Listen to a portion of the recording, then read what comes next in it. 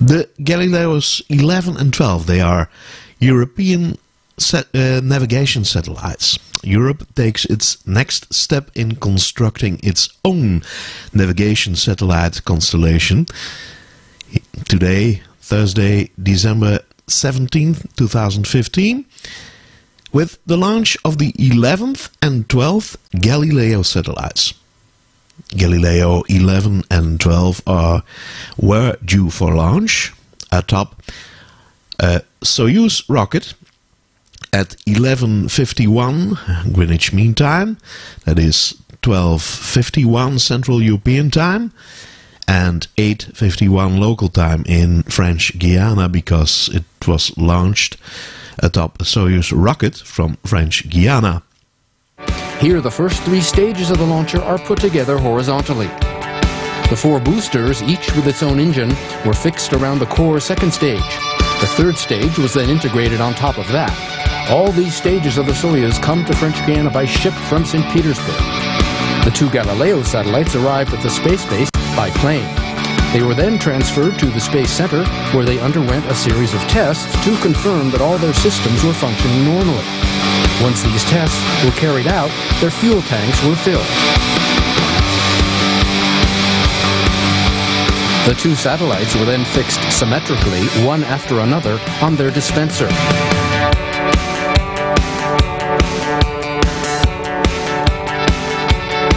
The frigate upper stage was filled in the new frigate fueling facility. It then moved to the S3B satellite building, where the Galileo 11 and 12 satellites were integrated onto it. The fairing then covered this upper composite. On D-4 days, after another series of tests, the launcher left the MIC building. It was rolled out horizontally to its place on the launch pad and then raised vertically. A gantry lets technicians work on all the different stages of the vehicle during its preparation. It keeps Soyuz protected until 1 hour before liftoff. The upper composite with its passengers was in its turn transferred to the launch zone, raised vertically and integrated onto Soyuz. All her electrical and fluid connections were then checked. Over 100 Russian and European engineers and technicians are working inside the Soyuz Launch Operations building. The building stands 3 kilometers from the launch pad. These teams are managed by the COEL, or the Launch Operations Manager, today Jean-Claude Garot of Arianespace. The Russian team is led by Alexander Sharavan, the Russian Launch Operations Manager. The Launcher Technical Authority, Mark Grozich, oversees the vehicle's readiness for flight.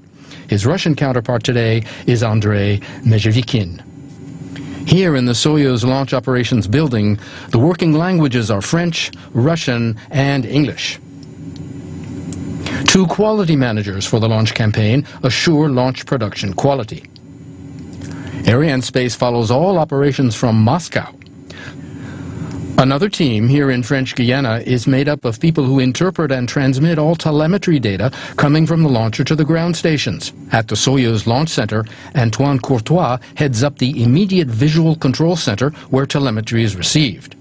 These people look at all data from speed and propulsion to stage separation. All these players are ready for launch of the 13th Soyuz. All right, back with more. Joshua Jampo with Sylvain Lodo. I got your name right this time. Sorry about that. That's okay. Ground segment manager for Galileo. Glad to have you here. Yes, welcome also to everybody listening, and in particular in the operational sites. I'm thinking about Toulouse, in particular this case at ESTEC, and also to the ESA Council meeting in Paris today.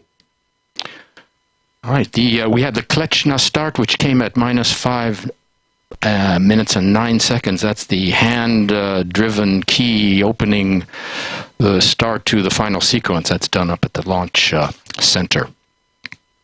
We're going to go to our first film now, a presentation of the mission.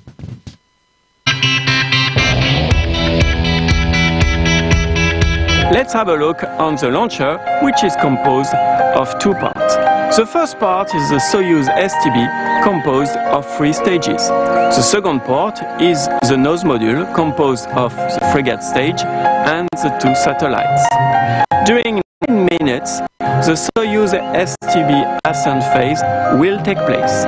After that, the nose module will be injected into a suborbital orbit. After that, the frigate stage will manage a first boost of 13 minutes to inject the nose module into an intermediate orbit. Then, during 3 hours, a long ballistic phase will take place. After that, the frigate stage will manage a second burn of 4 minutes in order to put the nose module into the separation orbit. At last, 3 hours and 48 minutes after the liftoff, the simultaneous separations of the two spacecraft will occur. We are focusing on the launcher during this initial part of the broadcast. We'll have plenty of time to turn to the satellites once Soyuz has left the pad, and we'll get Sylvain's expert commentary on not only the ground stations, but on everything in the system, right? I hope so, yes. All right. At minus 2 minutes and 35 seconds, you'll hear the DDO call out that the electrical umbilicals on the satellites have been released. That's the next milestone to watch for. That's separation chow connector. Is that right? Is that what that is? Yes, Dave, that's correct, yes. And then that's the, we won't really see it, but we'll hear him say that the release of the umbilicals. And then you'll hear the DDO call out many more milestones, the release of the masts, which comes at, what, minus 20 seconds, I think. It's very exciting to see one by one the peeling of the onion, things fall away until liftoff. This man is the DDO. À tous DDO, attention, largage des ombilicaux, ciao. Those are the umbilicals that we were talking about. The DDO is the range operation manager. All the reports from all the systems across the space, which is 700 square kilometers, and includes everything we need to prepare, launch, and follow. So all the information comes into him, and he relays it to us. 2 minutes to go. About an hour ago, the gantry was moved back about 80 meters, revealing the launch vehicle, which you can see there. Some other launcher preparations that have already taken place. Yes, at minus 3 hours and 30 minutes, we filled the tanks with hydrogen peroxide, and this took 20 minutes. Then at minus 3 hours, 10 minutes, sorry, we filled the tanks with liquid oxygen. Yes, this time, yes. And at minus 2 hours 55, we fill it with kerosene. So there's 3 different fuels that are used on the first 3 stages. Correct. Yeah. Of Soyuz. There's liquid oxygen, hydrogen peroxide, and kerosene. The upper stage, the 4th stage, of course, is cryogenic fuel. The people in the hall here, as we approach 1 minute, you'll hear the DDO call out 1 minute. People in the hall going out to the balconies to watch the liftoff. À tous de DDO, attention pour H0 moins 1 minute. Top, H0 moins 1 minute. We're into the final 60 seconds. We just want to mention the launch, the ignition sequence. The ignition sequence is in 3 stages. From minus 17 seconds, the engines are tested automatically. Yeah, and at minus 15 seconds is the first control ignition at about 20% of the total thrust. And then there's a second minus 7 seconds intermediate pressure check. There you see the arms falling away. That's always an exciting thing for me to see the arms fall away. And then at minus 3 seconds, the order is given for the 3rd and final phase, full throttle. Attention pour le début de la séquence d'allumage du lanceur. The DDO is going to call up H0 moins 20 secondes. the final countdown. We'll be back after Soyuz has cleared the tower. Enjoy the liftoff, everybody. Attention pour le décompte final. 10, 9, 8, 7, 6, 5, 4, 3, unité.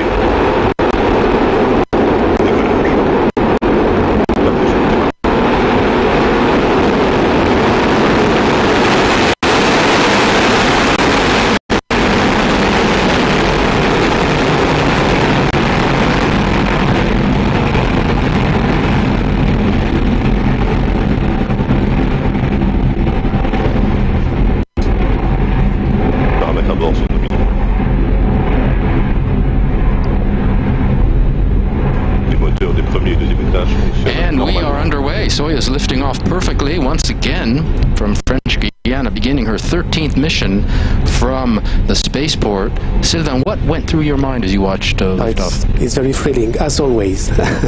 It's a very nice thing to see. Quite impressive. No matter how many times you see it, Yeah, it's always the same thing, yes. Beautiful.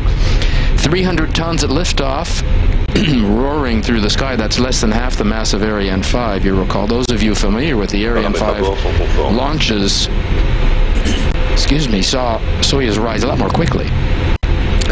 The boosters and the central core, or the second stage, are burning now. The boosters? Yeah, the boosters, they weigh 45 tons each at liftoff. Total mass is, of the first stage is 178 tons.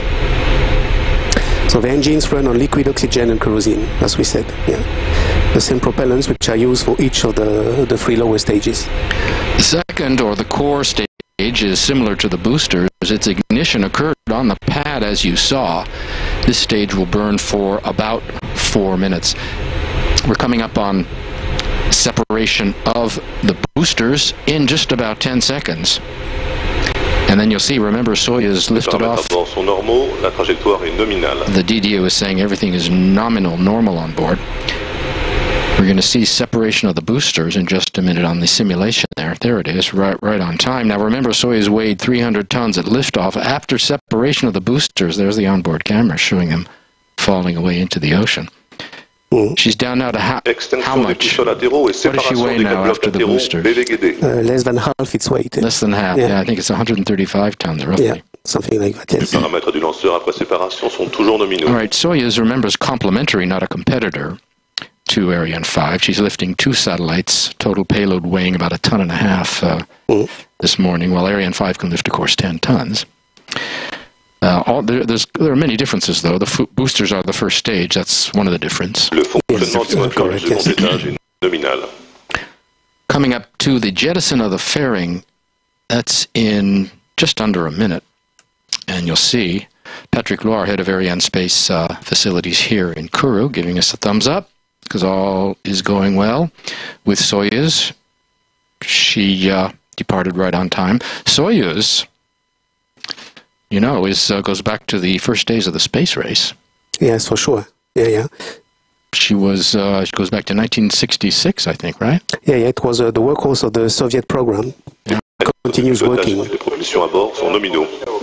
Very well indeed. Yeah, it's very reliable, efficient, flexible. And cost-effective. Also, yes, yeah. I believe, yeah. And which makes Soyuz good for any kind of mission. I think Soyuz has done every mission possible, from telecoms to Earth observation. Yeah. Right? Weather probes. Weather probes, yeah. Science probes. Mars missions. She takes people to the ISS, exactly, the space station. Yeah. There's the fairing jettison. You can see leaving exposed to the elements, the 2 satellites. Those are the black boxes on the end. Now, why can we can get rid of the fairing now, because we don't need it anymore, right? Yeah, because now we are getting out of the dense layers of the atmosphere. So we are above 100 kilometers. You see, we are 124 kilometers at that moment. That's right. On the bottom, Sylvain referring to on the bottom altitude left, on the bottom left, and on the bottom right, our speeds. All right, yeah. And at this altitude, you have neither friction nor heating. So we discard any dead weight, in fact, to maximize the launch capabilities. Help us go faster? Not necessarily, no? Well, you have less weight, so it's a bit more efficient, yes. We don't need any weight protection any longer, so we can remove it. All right. Tell us about our trajectory now. We're flying north now, and we're going to go over the Azores, I think? Yeah, at the point in time we'll fly, yes, close to Azores, yes, yeah. over Europe. And then we turn east, that's right, and we go over Europe. And then we will fly down over Russia and over Australia, I think. Yes, the South Indian Ocean, close to Australia, yes.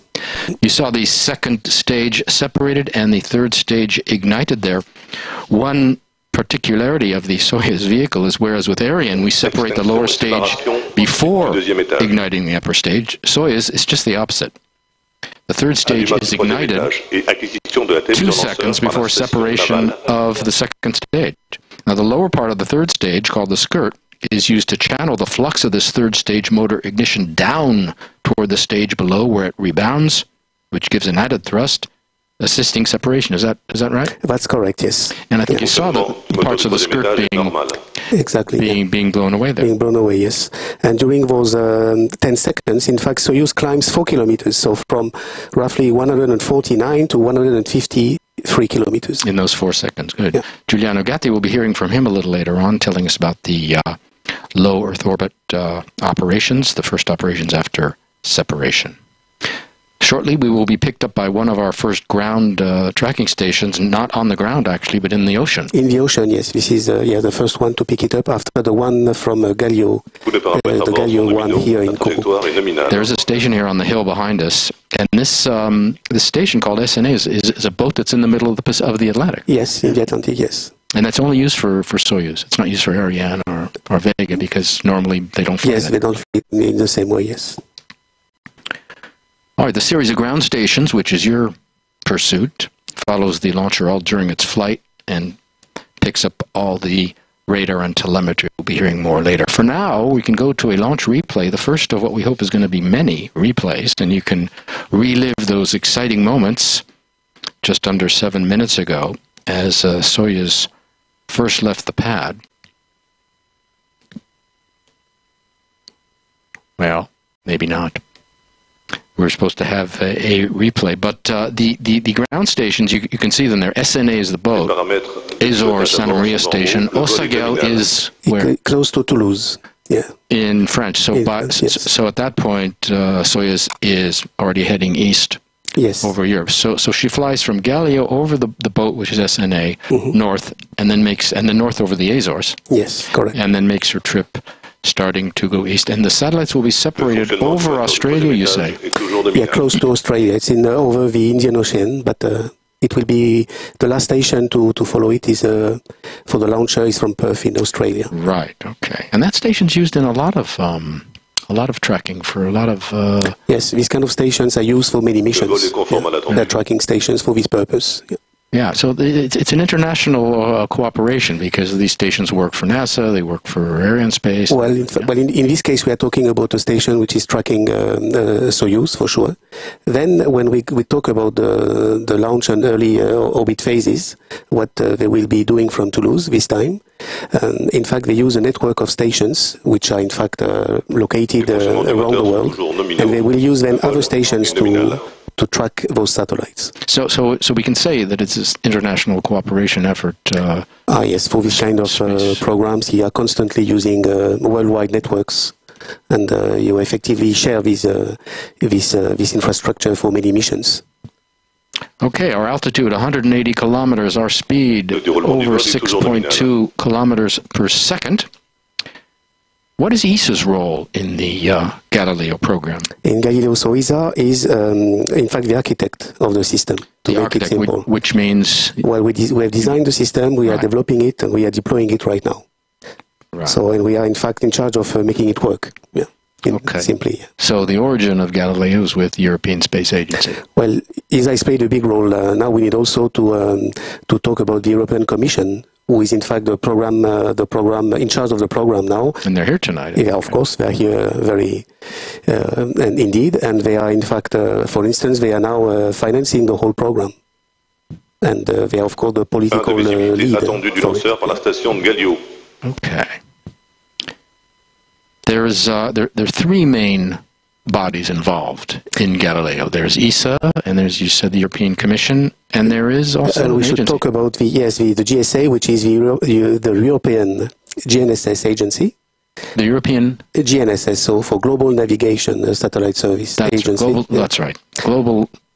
Say that again. Say that again. The Global Navigation Satellite System from Europe. Okay, correct. Here's your replay, a little late, but better late than never. So he is rising right off the pad, trailing all that fire. We'll have more replays for you later on because we have other cameras at other outposts. You were talking about the GSA. Yes, exactly. And the GSA was created to implement the services for Galileo. Mm-hmm. So they're in charge, for instance, of maximizing the use of the Galileo signals. It's another replay there, as promised. Can we talk about the stations now, the network of stations?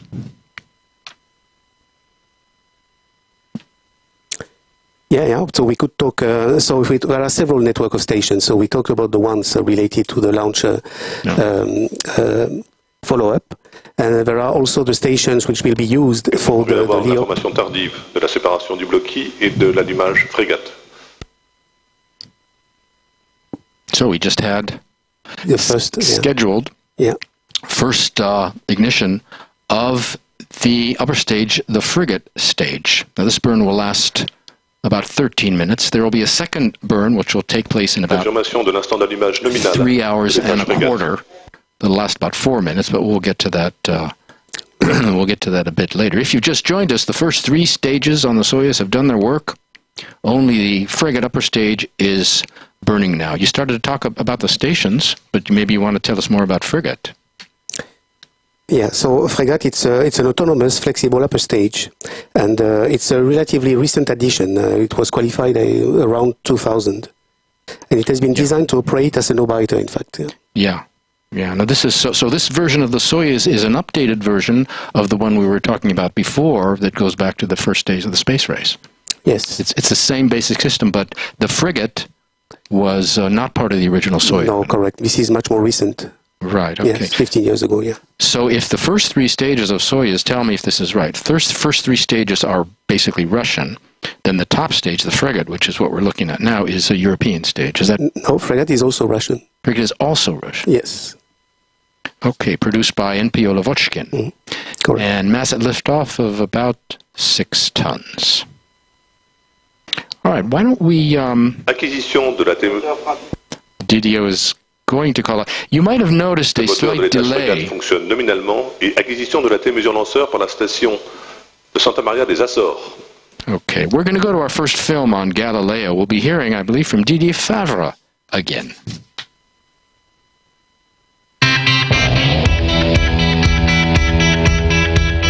Kourou, French Guiana. At the European spaceport, 2 more Galileo satellites are being prepared in the clean room dedicated to the Galileo program. These facilities are no luxury, as ESA and the Galileo program have had a very busy year, with a massive output and a good pace to keep up. But all the hard work was definitely worth the effort. 2015 is a great year for Galileo. A launch in March, a launch in September, a third launch in December, 6 satellite launch in 9 months. The Galileo deployment is now going full speed ahead, and next year we'll have not a completion, but a sufficient number of satellites to achieve tests at high level. So it's very good for the program, this launch today. What is also very good for the program is that in the course of only 1 year, the number of Galileo satellites in orbit has doubled. And now 1/3 of the constellation is up and running, with the ground segment also deployed worldwide. And the program is on track. Once Galileo 12 have been fully checked and are operational in orbit, first services should start by the end of 2016. Now, after the successful in-orbit validation phase of the system, ESA is taking full advantage of a return of experience based on several years of operations. 2015 also marks the historic milestone of the 10th anniversary of the launch of the GOV-A satellite on the 28th of December 2005. GOV stands for Galileo in Orbit Validation Element. It was the first test satellite for the Galileo program, proving the quality of the first navigation payload built in Europe, and since then ESA and Europe have come a long way. In the last 10 years we have had 6 operational launches, plus 2 GOV, 8 launches, 14 satellite launched, a ground segment deployed all over the world, an excellent performance demonstrated in March 13 with the first positioning, EGNOS now operational and ready to augment Galileo on top of what EGNOS does already with GPS. So 10 years demonstrating that Europe joins the club of the powers mastering navigation. Things are going well. Galileo and EGNOS are perfect examples of Europe's expertise in the technology field, with Galileo providing users worldwide with publicly owned high-quality satellite navigation and a timing platform, and EGNOS now being implemented in air traffic management for civil aviation. ESA and the European Commission must now prepare for the provision of Galileo services for the citizens in Europe and beyond. 10 years after the launch of the first satellite, Galileo is a reality, and Europe has its autonomy in satellite navigation. That's a point we keep coming back to, this autonomy provided by Galileo. You may have noticed that since the start of the mission, there's Didier again, since the mission events announced by the DDO come in with a slight delay. Now this is quite normal, the reason being that all the information we mentioned, the telemetry and the radar coming into the ground stations, they're sent from them here to Jupiter, but they have to go to Moscow first. Yes, right? correct. They have to be confirmed. To be confirmed there, yeah. By Moscow. Then they come into French Guiana, where they go to a place called the CVI, the Immediate Visual Control Center. Will be. We looked at that during the film on the launcher campaign. Yep. From the CVI here, then they're relayed to the DDO here. So it can take yes, more than a few seconds. More than a few seconds, yes, you're right. Okay, just so you're aware of that. Where are we? I want to know about your job. You're ground segment manager for 11 years. You've been doing it. Yes, what do you do exactly? For 11 years. Well, in fact, I've been following the full cycle of development for the ground control segment and for the ground mission segment in particular. So even before, well, obviously before the first satellite went up, you were there yeah, working of course, on the ground yes, station. to build that, and then it was ready to support the satellites that we launched initially, yes. So how long before the first satellite launch do you have to be starting to prepare the ground segment? In our case, okay, we started development in 2005, and the first satellites were launched in 2011. So this was 6 years. Yeah, it's a long development cycle for sure. And that's for the entire ground system? Yes, for the control segment and the mission segment. But then still today we are implementing important upgrades because we need now to make the system more reliable. All right, we're going to talk about those upgrades in just a moment. But for now, we're going to another film on Galileo, how it's going to be used, and we'll be hearing from the people at this global satellite agency that you talked about.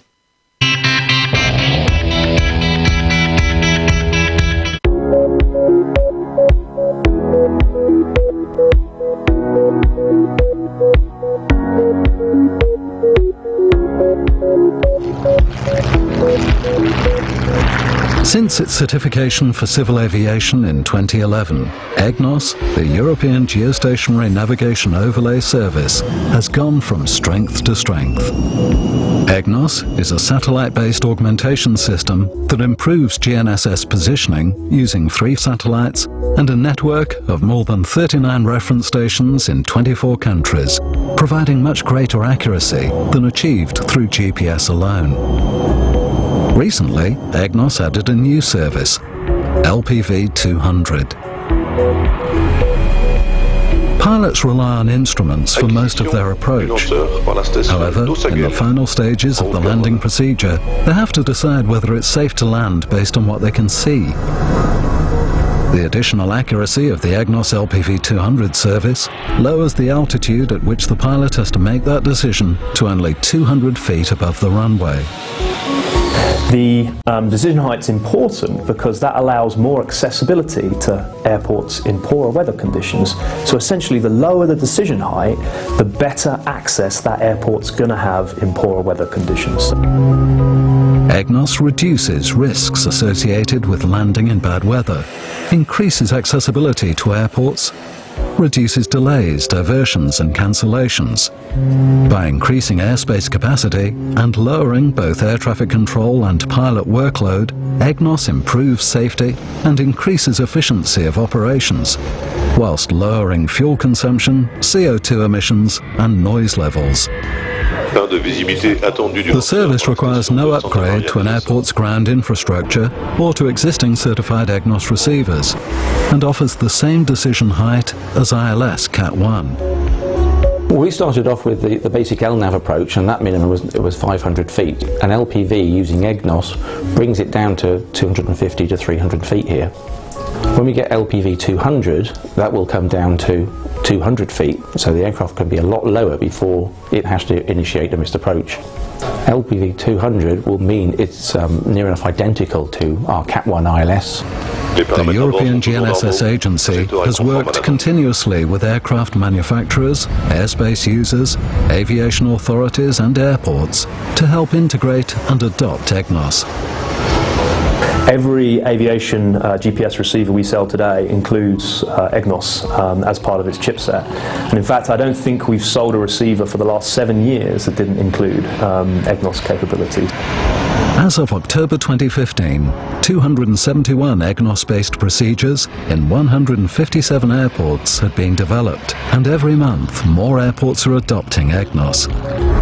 I think there's a great future for this system because it will permit many airlines to operate in many airports that now don't have the proper facilities.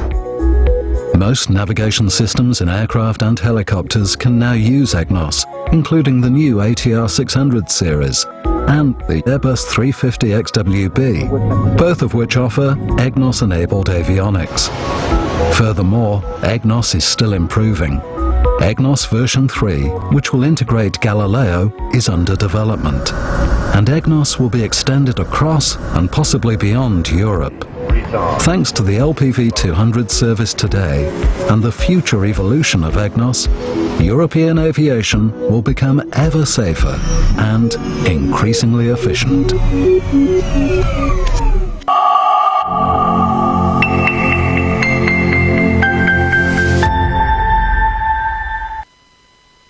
Okay, so you see that it seems that all is proceeding nominally on board.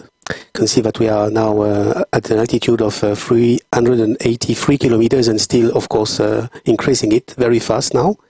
And while you were watching that film, in fact, we have picked up our downrange tracking station in Osagel. That's the one in France. Yes. All right, now we're talking about the ground segment, we're talking about the space segment. Space segment, I assume, is the satellite. Yes, exactly, the satellites. Right. So we are, in fact, to deploy, as was said by Didier, up to 30 satellites. Right, that includes 6 spares. Yes, in fact, the nominal constellation is 24 satellites, 8 on 3 planes, but we are also having 2 in-orbit spares to ensure a good availability of the system. Now you say different planes. These are different orbital planes. Yes, exactly. We have 3 planes. In fact, these planes are the orbits we are flying, and they are separated from one another by 120 degrees. All right. We have had extinction of the first frigate burn, the scheduled extinction. We're waiting for confirmation to come from the DDO, but as we mentioned, that takes a while. So now we're into what we call the ballistics phase. The first burn is over. So we're starting our long coast. We're going to be coasting for about 3¼ hours. Yes, correct. Now, why do we have to do that? Tous les systèmes bord fonctionnent nominalement. Les paramètres à bord sont conformes à l'attendu. DDO says everything continues to function normally on board. Why do we have to coast for so long now? Yeah, because now we have to reach in the orbit the moment where we want to circularize our orbit. Circularize, meaning? To make, today we are on a kind of elliptic orbit, and then we will have to make it a circle around the Earth, because this is what is the orbit for Galileo satellites. Ah, okay. So that's what we need the ballistics phase. Yes. Because this is called the ballistics phase, or sometimes they call it a space ballet. Yeah. Is that right? Yeah, because they're... So what's happening now? We're coasting, but are we turning in any direction, or what? No, now we are effectively coasting. We will do, in fact, because at this level there is, in terms of environment, you have important differences in temperature from different sides of the spacecraft. Extinction so it can be... du moteur principal de l'étage frégate. Now we have the confirmation yes. of the frigate cutoff, which was scheduled for plus 2332. So you see, about a minute ago. So taking from Moscow to here takes about a minute. Yes. Okay, everything is okay. Our next film is on the European Commission. We'll be back with more.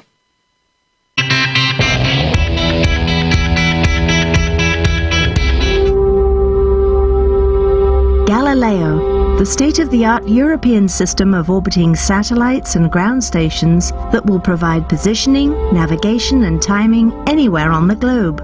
It is the joint effort of some 5,000 people in various European organizations.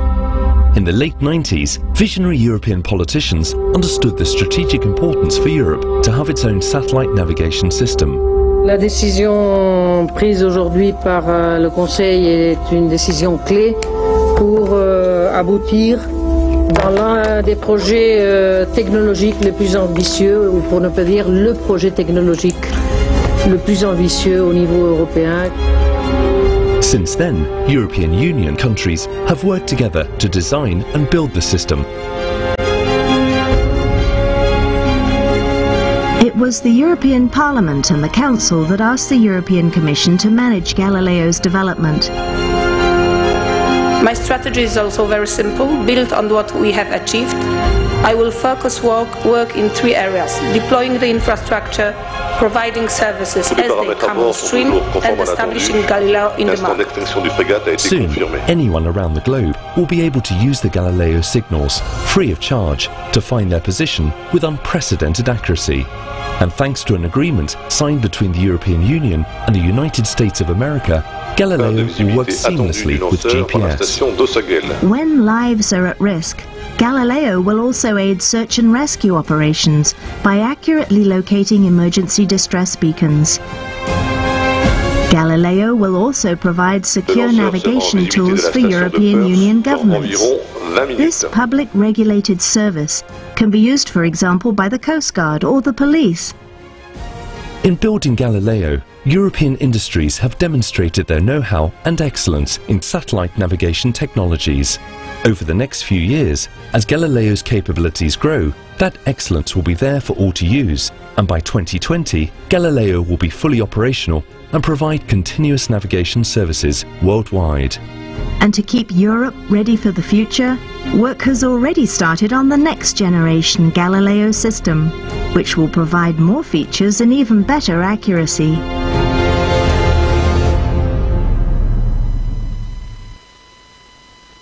Work has already started on the second generation, is how the film ends. So tell us about the second generation. Where are we going? What can we expect to see? Yes, at ESA we have been carrying out a lot of studies since several years now to address key topics for these evolutions. For instance, we could talk about increasing the power which is available on board, which is always a limiting factor, so it's something that we are looking at for sure. How much more power do you need? Well, it's, the more power you have, the more flexible you can be for maybe also applications which are not identified completely today. So the power is effectively an important driver. But we could have other aspects like what we call electric propulsion, which would be other ways to get to our orbit, or inter-satellite links, for instance, to have another architecture for our overall system. Okay, we're looking at the gentleman from OHB. OHB are the prime contractors for the satellites, and our next film will tell you all about OHB.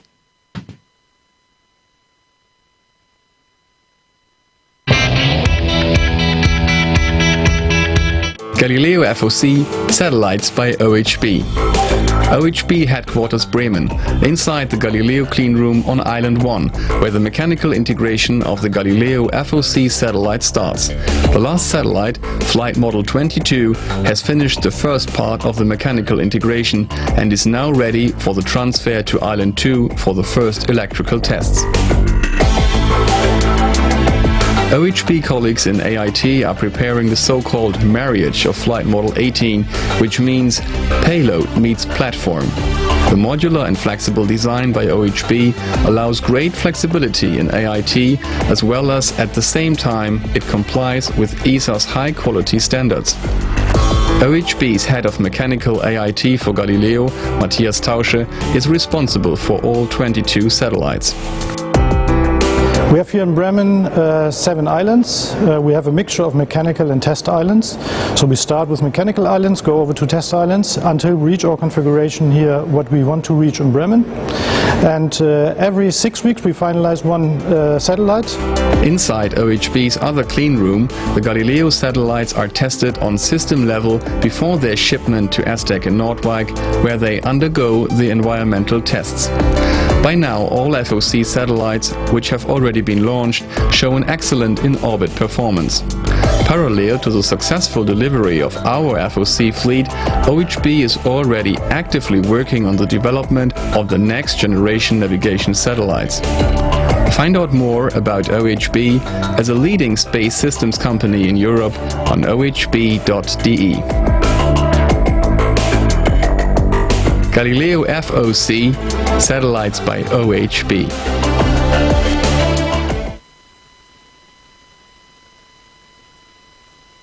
He mentioned twice in that film FOC. What is that? It's fully something. It's full operational capability. Full operational capability.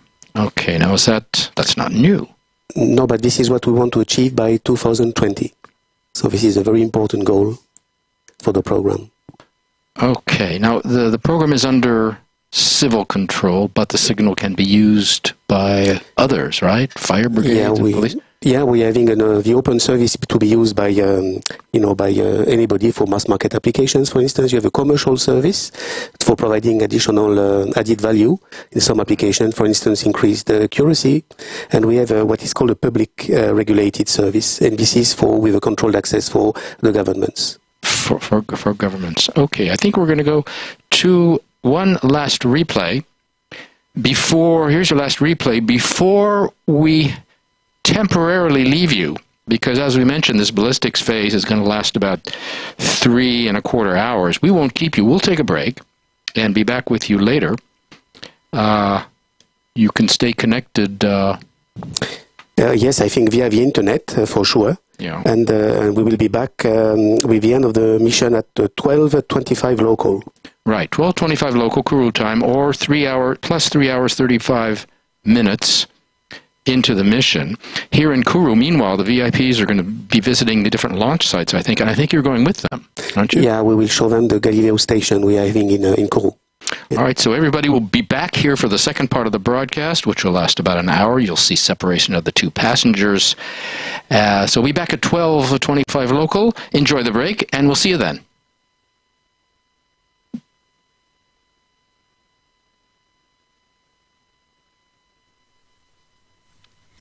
The launch of the European navigation satellites Galileo 11 and 12, both combined, both of them in the same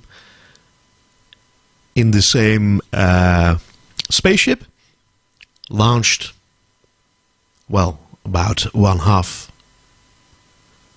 of an hour ago. Broadcasted live here on SciTech Talk, Internet, Radio and YouTube live television. The Galileos 11 and 12, they are European navigation satellites. Europe takes its next step in constructing its own navigation satellite constellation. Today, Thursday, December 17th, 2015, with the launch of the 11th and 12th Galileo satellites. Galileo 11 and 12 were due for launch atop a Soyuz rocket at 11:51 Greenwich Mean Time, that is 12:51 Central European Time, and 8:51 local time in French Guiana, because it was launched atop a Soyuz rocket from French Guiana.